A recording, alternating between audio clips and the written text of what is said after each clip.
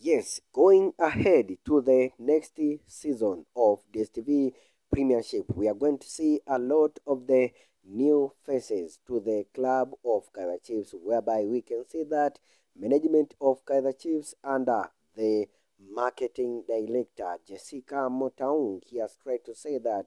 next season they are going to make a lot of the changes and to buy the good and the quality players who they can be able to return the glories of the fans and the supporters of Kaizer Chiefs. So we can see that Kaizer Chiefs management, they are still struggling to make and to return their club on their form whereby they were to the back for 3 seasons. So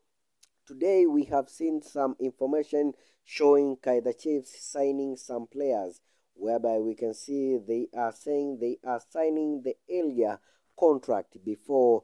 the end of the season in order to announce them earlier. So we are waiting only for the window transfer to be open in order Kaizer Chiefs management they will be able to announce these players to join the team of Kaizer Chiefs. And this, it is all about changing some players and even the technical bench because Kaizer Chiefs this season did not perform well. So signing of the new players, this is going to be a good message and even the good information to the fans and the supporters of Kaizer Chiefs. So you as a fan now, you can be able to give us your opinion under the section of the comment below and tell us what is your opinion about the signing of some new players earlier before the opening window and also even the